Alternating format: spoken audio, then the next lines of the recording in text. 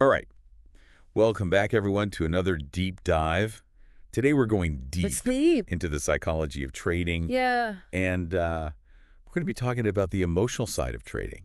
Oh, yeah. Things like, revenge trading and over trading. Right. All those pitfalls that people fall into. Yeah. And, I think this is something that a lot of people can relate to. Right. Even if you're not like a day trader or something like that. Yeah, definitely. Everyone's made an emotional decision. Absolutely. Maybe they regret. So it's kind of like envision this. Okay. Like imagine you're going to a trading therapist, Okay. right? Like what would you be confessing to this trading therapist? What kind of bad trades did you make? Oh, that's a good question. Right. What kind of emotional turmoil led you to those trades? Well, one thing that I see a lot, and this is something that I've definitely struggled with myself, is this idea of overtrading. Yeah. And I think that's something that a lot of new traders do. For sure. They feel like they need to be in the market all the time. Yes, absolutely. And they need to be making trades constantly. Yeah, I think that's driven by FOMO, fear of missing out. Exactly. And also this need for instant gratification. Yes. Like they see other people making money and they're like, well, I need to get in on that too. Right. It's like I need to be right now making money right now. Yeah. And that can lead to some really bad decisions. Yeah, definitely. They're not thinking clearly. Right. They're not following their strategy. They're just chasing, whatever's hot at the moment. Yeah. It's like I don't know. It's like going shopping when you're hungry. Yeah. You just buy everything. Yeah. You just buy all the junk food. You don't need. Yeah, exactly. And then you get home and you're like, yeah, I don't even like this. why did I buy all this? Yeah.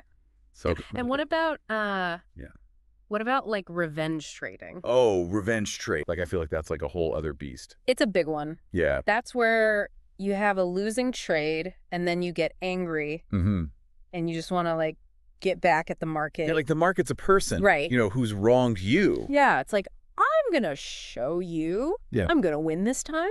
Exactly. But of course, the market doesn't care about your feelings. No, it doesn't. It's just gonna keep doing its thing. Right. And I feel like that's when people like really blow up their accounts. Oh yeah, absolutely. Is when they're revenge trading. It's like when you're playing a video game. Okay. And you keep losing to the same person. Yeah. And you just keep playing them over and over again. Yeah. Even though you know you're probably going to lose again. Yeah. But you just like can't stop. It's like you got to beat them. Yeah. I got to prove that I'm better than them. Yeah. You got to get that win. But you just keep losing more and more. Yeah. And that's kind of what happens with revenge trading. Right. And so how do we like break free from these emotional traps? Yeah. How do we become more emotionally intelligent traders? Yeah.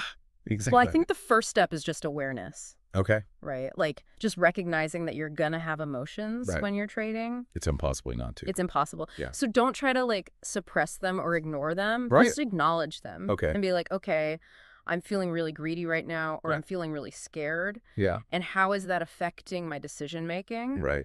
And one thing that can really help with that is keeping a trading journal. Okay. Yeah.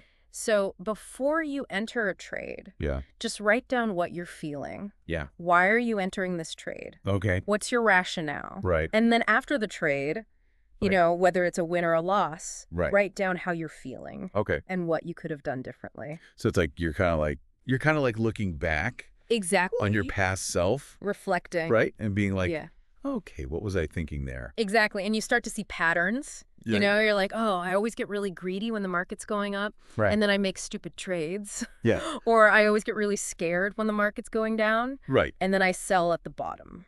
Yeah. And then you can start to develop strategies to overcome those emotional weaknesses. Absolutely. And that might mean like taking a break. Okay. If you're feeling tilted. Right. Or maybe doing some mindfulness exercises to calm down. Okay. Or even just setting like really strict trading rules that you have to follow. So you don't deviate even if you're no matter what feeling emotional. Yeah. Yeah. I like that. And it's funny because I feel like all these things that we're talking about, they apply to life in general. Absolutely. It's not just trading. It's decision making. It's any kind of decision making. Right. Like if you're negotiating a salary, buying a car, like all these things that we're talking about, they're just as relevant. For sure. Yeah. So emotional intelligence is a superpower. So as we wrap up this deep dive, I want to leave you with this. Right. What is one emotion that you're going to pay more attention to in your own decision making? Yeah. And how can you use that awareness to make better choices? It was good question. Whether you're trading stocks or just navigating life. Thanks for joining us on this deep dive. Of course. And we'll see you next time.